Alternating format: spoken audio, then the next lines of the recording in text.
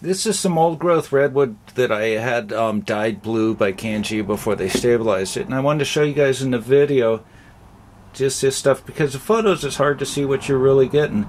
Well, it's hard to see here too, but I just wanted to show you when you move it around it changes colors, kind of like it is with a piece of like black pearl or abalone or something. So you look at one of the pieces, it might look dark from one angle, you change it around, it gets lighter, you get different hues of the blue showing up in there. It's kind of weird stuff, but I think weird in a good way. I like the way that some of the areas will resist the dye, and then some of the areas will have that color change. I think everything goes together for a pretty cool looking piece of wood.